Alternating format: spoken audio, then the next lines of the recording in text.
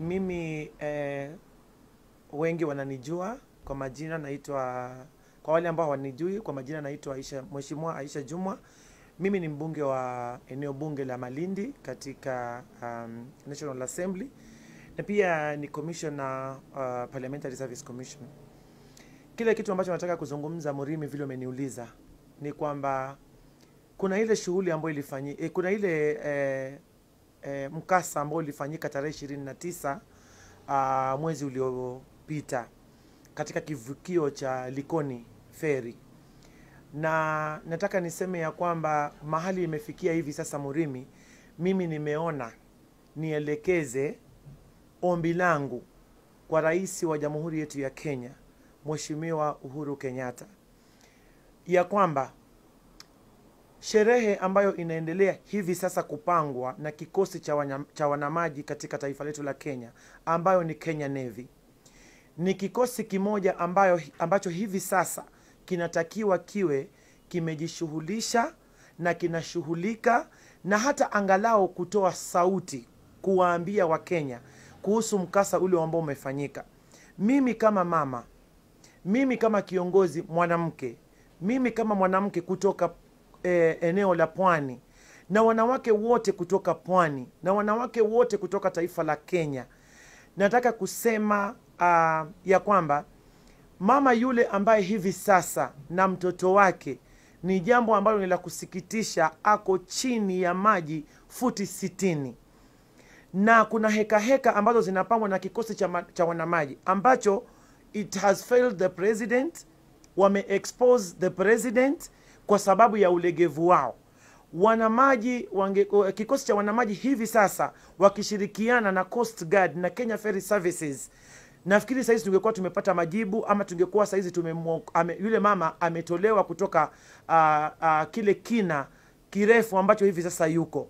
Lakini ni aibu kubwa sana ikiwa sherehe za tarehe 20 za Mashujaa Day, rais wa Jamhuri yetu ya Kenya atatolewa Nairobi aje Mombasa kusherehekea sherehe ya Mashujaa Day, ambao ni some meters pale ambapo ile ajali imefanyika.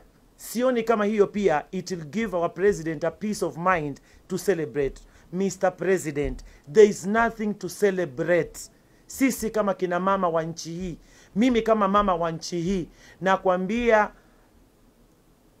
my president, kindly reconsider hiyo issue ya kwamba you are coming to Mombasa to celebrate Mashujaa Day, na mmoja wetu sisi kama kina mama ndani ya Mombasa ako futi 60 pamoja na mtoto.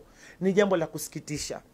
Mimi naomba rais wa Jamhuri ya Kenya, ikiwa wewe ndio commander in chief of the armed forces of the Republic of Kenya, the Kenya Navy has failed you, na kuomba utoe sauti, na hata ikiwezekana hiyo sherehe ya Mashujaa uiahirishe, na kama itabidi ukuje Mombasa, njoo ulie na sisi, lakini sikusherehekea Mashujaa Day. Mr. President, tusikie sisi kama wamama, nisikie mimi kama mama wa kutoka Pwani na kutoka taifa hili la Kenya.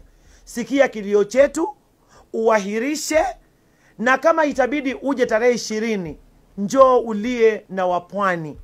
Na wale wote walio kufeli, mimi najua uko na uwezo wa kuhakikisha ya kwamba wameenda nyumbani na umechagua watu ambao wako tayari kufanya kazi. Ni aibu kubwa katika taifa letu la Kenya, tukizingatia zile pesa ambazo tumetolewa kuangalia masuala ya feri.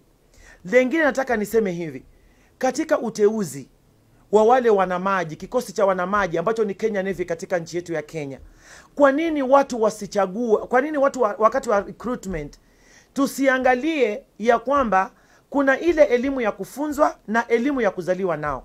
Vijana wale wa coast wengi sana wao na maji ya bahari, ama wao na bahari ni kama chanda na pete. Wao ndio madivers kule baharini, wao ndio ambao wanajua bahari, hasa bahari Hindi jinsi ilivyo. Lakini itafika wakati wa recruitment tunachukua watu ambao labda hata ni wakimbiaji, wengine hata hawana ujuzi wa mambo na bahari na maji, wao ndio wanapewa hizo nafasi. Vijana wote ambao wengi kule kwetu ni wavuvi, ni divers, wako trained, lakini tabu ni kwamba labda hawakuwa na uwezo wa kuenda shule, hao vijana wanawachwa. We don't need elimu ikifikia mahali kama hapa. What we need ni skills, na tuhakikisha ya kwamba zimetumika. Ninaamini ya kwamba kama vijana wetu wangepewa uwezo kule kosi, katika kikosi kile, basi ninaamini wengi saizi wangekuwa wamezamia. Tuseme kama Musa ni kijana ambaye ni wakule, ana uwezo na wengi wana uwezo, lakini nafasi ikifikia hawapewi. Mimi naomba na nafikiri I'll consider kuleta amendment, nafikiri katika Recruitment Act, tuone ya kwamba wakati kama vigezo kazi kama hizo zimetokea, hasa sana kwa jeshi letu la wanamaji, basi vijana wengi wao wanaweza kuchukuliwa kulingana na ujuzi ambao wako nao kuhusu masuala ya maji, iwe ni maziwa, iwe ni bahari Hindi, lakini siwe tu ni watu kuchukuliwa ambao hawana ujuzi wowote. Imetuaibisha kama nchi. Rais wetu ameaibishwa na kikundi cha jeshi la wanamaji, Coast Guard na Kenya Ferry Services. Lakini mimi niko pale pale kwamba namuomba rais alifikirie swala hili. Asikuje kwa Mashujaa Day kuja kucelebrate Mashujaa Day, but kama anaweza hata sasa kufunga safari kuja Mombasa, kuja kulia na wana Mombasa, kuja kulia na kina mama wa Mombasa na watu wote wa Mombasa, mimi nitashukuru sana rais. Manake najua uwepo wake watu watavaa njuga na swala hili litakuwa linaweza kupata suluhu. Nataka niseme pole zangu kwa familia na bwana wa yule dada yetu aliyepotea pamoja na msichana wetu yule. Ni jambo la kusikitisha sana kama kina mama, na nafikiri sauti hii itamfikia rais wa Jamhuri ya Kenya.